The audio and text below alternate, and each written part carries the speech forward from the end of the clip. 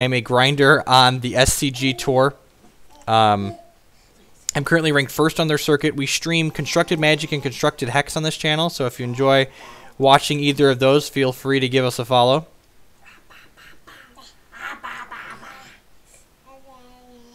Copy that. So we've got 2 elementals.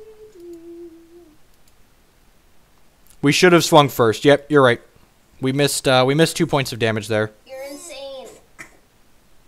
How to beat 4-color rally with what? It depends on the deck. Lots of decks have different tools. Very crazy. Ghostly Prison. Well, it's a good thing we've got this Quasily Pride Mage, I guess. Those are my glasses. I don't think this Intrepid hero is getting much better, so we're just going to play that out. Actually, we can't, because then we can't kill the Ghostly Prison, right? So, I guess we'll put this into play tapped. We'll kill the prison and then crack him for 4. So we're down 2 points of damage right now because I didn't attack with the voice before casting. I don't play it all on the Grand Prix circuit. It's difficult to like make reasonable EV on the GP circuit. Like if I'm doing well in an open, I can top 8 with a record of 12-3. But on a Grand Prix, there were 12 twos that missed the top 8 of this Grand Prix this past weekend. That's insane. You're making me like 12-2 as 12-2 is X2 has never missed top 8 at an open. In fact, I believe 12-2-1 has never missed top 8 at an open. So it's pretty savage to be missing with records like that at big events.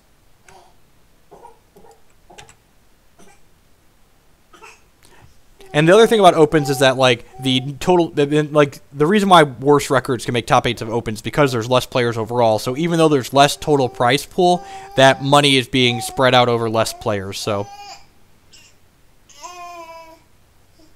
your cash to player ratio is still pretty favorable. So he's playing like mono Eldrazi hate cards. That's cute. It's a ton of traveling. That's adorable. Cantrip your Flicker Wisp. There were 5 people that didn't top 8. That's so gross. Obsidian Ghost 111 with the follow. I appreciate all those follows, folks. I want cinnamon sticks instead of cookies. Sure.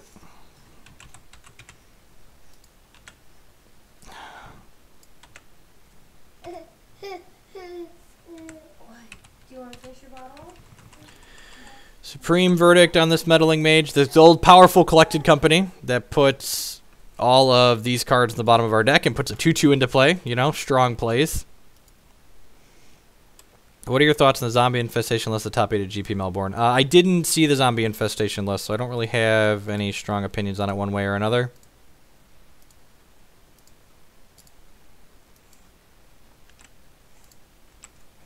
I think Supreme Verdict is more likely than Elspeth. It's possible I should name Sun Titan here, too. You can't really play SCG events unless you live in these. I mean, I live in the Midwest. I'm 2 hours south of Chicago. So, like, if you're willing to travel a little bit, like, I also get really cheap flights out of Chicago, like Spirit Airlines, which is a crappy airline overall, but the flights are super cheap.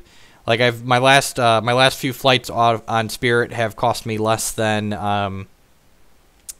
what is it? Less than $100 each. So that's not bad. Actually, my Baltimore flight was 105, so I guess it's a little bit more than 100. Yeah, and I just feel like this is probably another matchup that, like, this deck just can't win.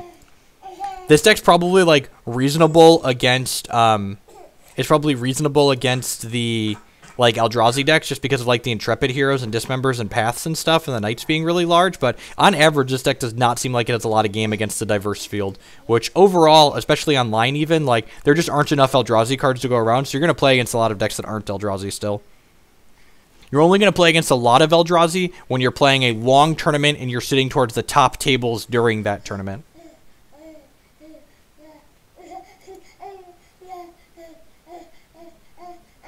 Too many instances of planes doing things like catching fire. I've never heard of any stories like that, Waffle. Yeah, round trip flights under $100. Omen Speaker. Man, he's deep.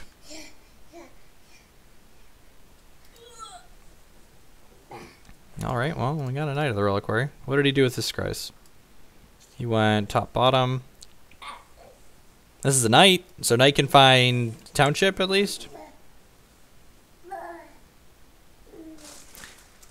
Where can I buy Hex singles I want to put together Winter Moon? You can buy Hex singles from Hex Primal and 5 Shards. You can both fill a cart on both of those sites and hit checkout so you can compare the prices. Hexprimal.com. Where's your computer? Where's Declan's computer? There it is. Mommy found it. Another ghostly prison, sure. There's no way Omen Speaker's optimal. You're probably, yeah. Meddling Mage is naming Supreme Verdict. So he has to deal with the Meddling Mage first. Omen Speaker has to be worse than Wall of Omens. He's passing that. Alright. This shuffles the 2 collected companies we put on the bottom of our deck back in, so that's nice.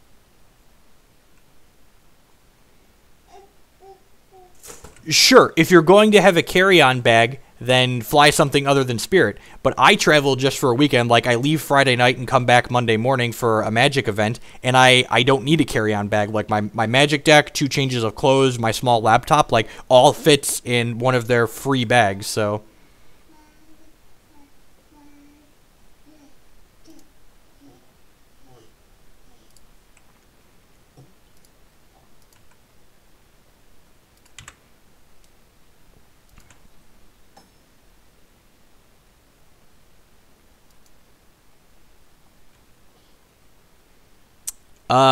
I think he did well with Scapeshift because Eldrazi have effectively pushed a lot of the decks that Scapeshift is really bad against out of the format. The only aggressive deck that Scapeshift has a chance of keeping up with in general is Affinity because you can Bring to Light for Shatterstorm. In general, the Scapeshift Bring to Light decks never keeps up with Burn and never keeps up with Infect. A lot of flights are a lot more than expensive than that. That's why I've been flying Spirit. Alright, well, we might run out of lands eventually. That would be great.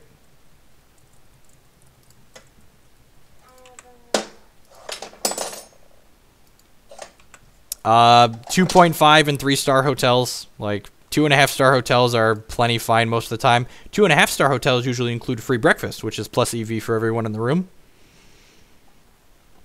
I'm all about that free muffin and waffle in the morning. Maybe an apple and a banana. I mean, it's really not like, it's a business practice that's created to rail the people that don't read the fine print. And honestly, I'm all for punishing people that are stupid, so. They're preying on people that can't read the fine print. So, if you can't read the fine print, you're going to get screwed in a lot of things in life, including flying Spirit. Like,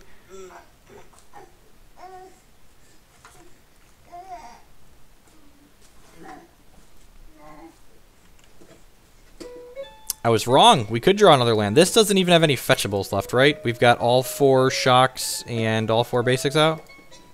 All right.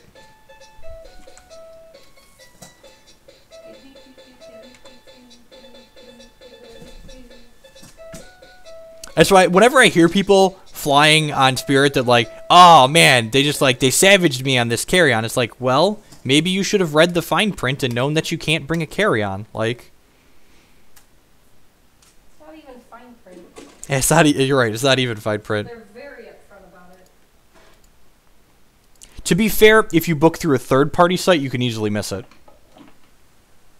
Because, like, the third-party site doesn't have all the stuff like Spirit's website does. And that's another thing. Like, if you book, like my wife just said, if you book through Spirit's website, they're very upfront about the fact that, like, nothing's included in your flight other than, like, you and a small bag. But if you book through a third-party site like Priceline or something like that and just assume they're like every other airlines, like, then you're probably going to get ranched. I'm actually going to Phantasmal Image a Cortosar here. Spirit is a lot cheaper than most airlines. We even paid white mana for this, so we get to keep our Cortosar.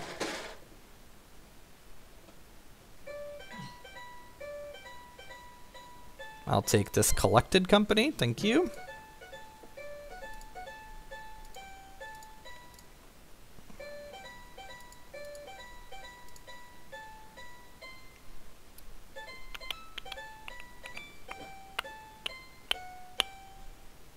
So we'll get Voice of Resurgence and Eternal Witness. Rebuy collected company with Eternal Witness.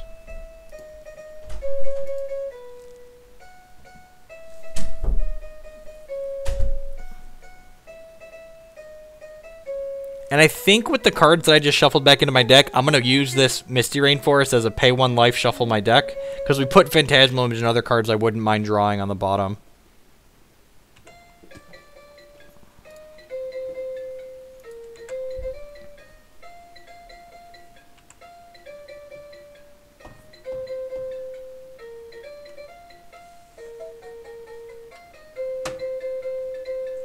Ugh. He has a Mary online. Okay.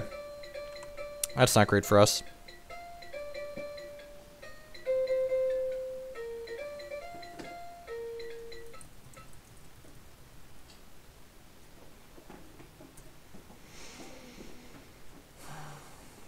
I mean, we're not attacking, and we have infinite mana, and we're not, like, alpha striking him. He's got a bunch of 1/3s on his side of the table. So, like, realistically, how we're winning this game is likely, like, getting a Knight of the Reliquary and getting Gavany Township and making this Bird of Paradise huge.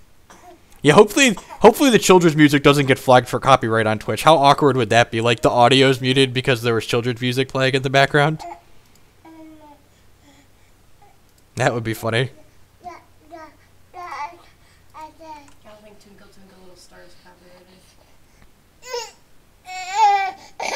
Project Barrett with the follow. I appreciate that. Welcome to the stream. So we're going to go ahead and crack our fetch here. We can't make mana. This doesn't actually find a mana producing land. We've got one Gavany in the deck. So these are our outs. Are you watching Jake's crib? Yep. I've got Jake's crib up. I mean, he didn't go down until almost after 3. It's been 4 hours. Okay. No, so unlike a lot of people that like produce Magic content, I'm not going to lie to you and pretend that I know what decks are going to be good in the new format. Like, anyone that tells you otherwise, that like they've gotten in or something and they know that it's going to be good, like, they're just guessing. Like, none of us really know. So, Knight of the Reliquary and Phantasmal Image here. And as odd as it sounds, I think this Phantasmal Image is copying this Birds of Paradise, because I'm going to start Gavany Townshipping, I think.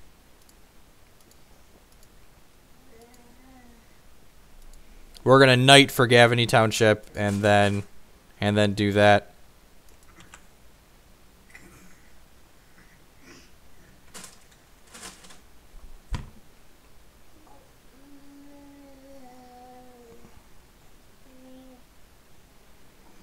Oh, you know what? We have Intrepid Hero to deal with Sun Titan. Perhaps I'm supposed to Collected Company for another Meddling Mage and name Path to Exile. I'm gonna do that. I should have done this on my turn. This was a mistake. I have a voice. If we get like mana leaked here. Oh, we drew Scavenging Ooze. That's really good. Right. I forgot we had one of those. There's a total reason to do this in response. Look at that. Like a professional.